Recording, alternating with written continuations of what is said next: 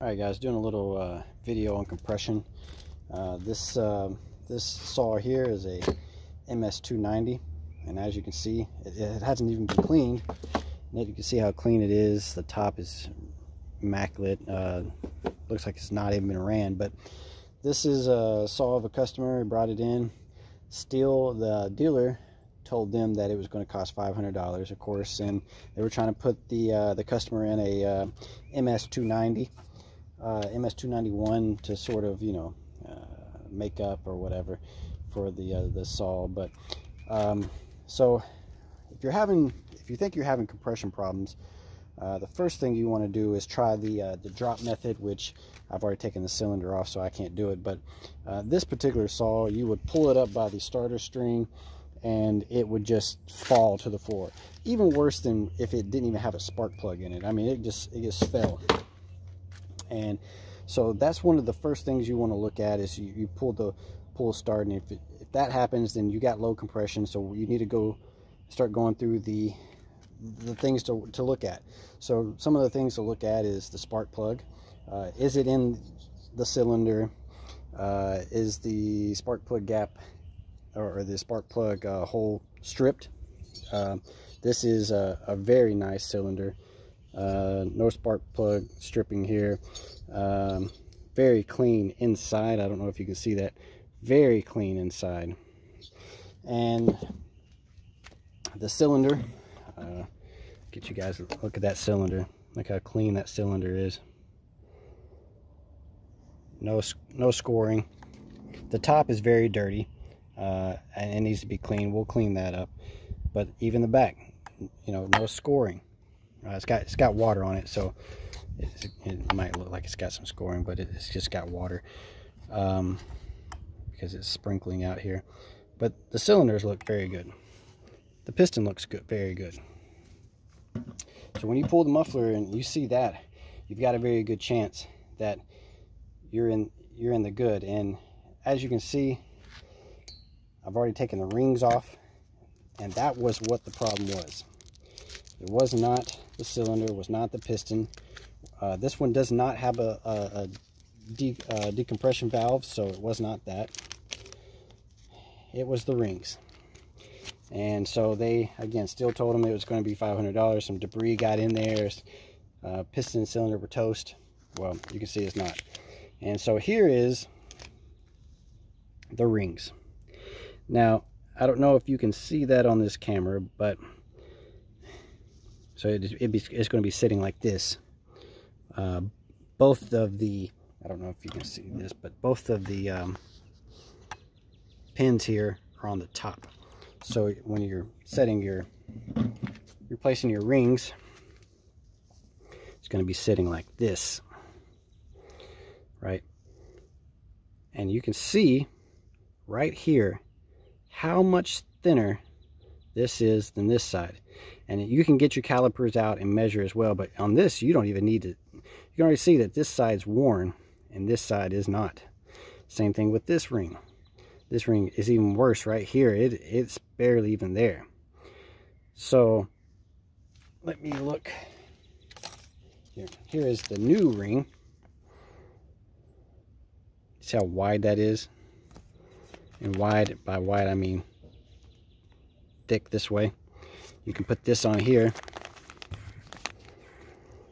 and you can see the extra, how much is missing.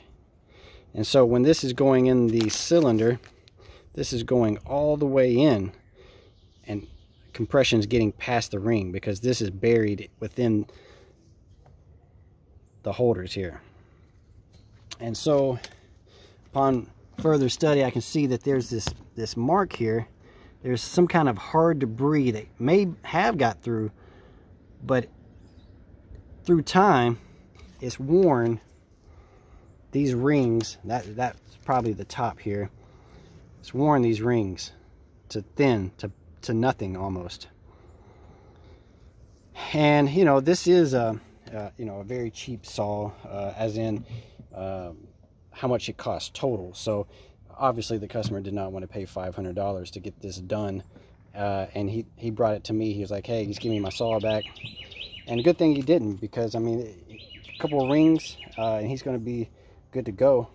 And that may be your problem. If if you take it somewhere and they tell you that you're going to need a new piston and cylinder, just see if it could be the rings.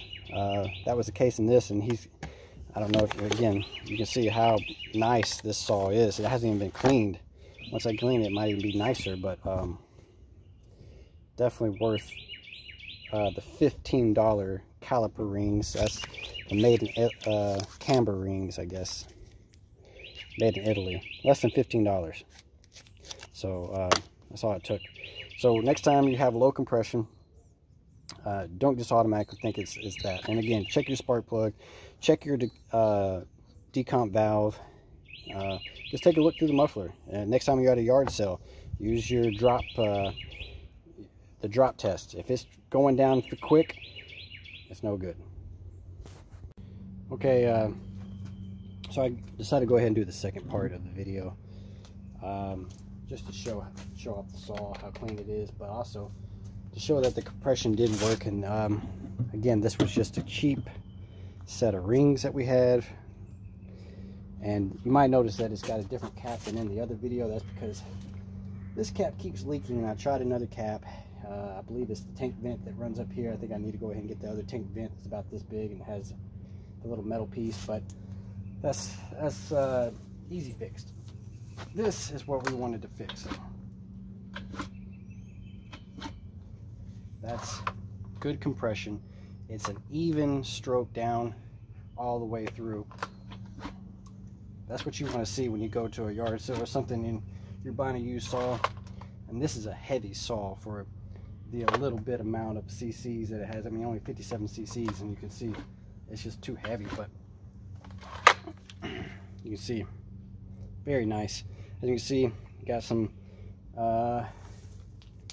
exhaust part there, and the reason I took this off, just took this off, that way you have the air coming straight out instead of to the side. Maybe I might put it back on, but for now that's going over there. Just let the exhaust, but that's what you wanted to see. And then it's clean, just too nice to sit there and let it be rotting away on a shelf somewhere because somebody said it wasn't worth fixing.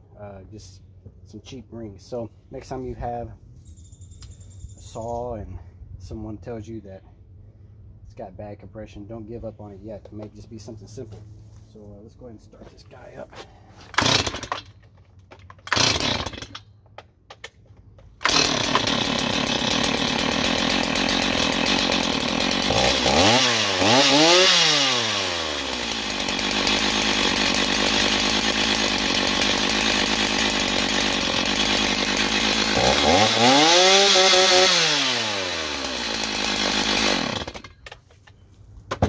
So again, just a working saw.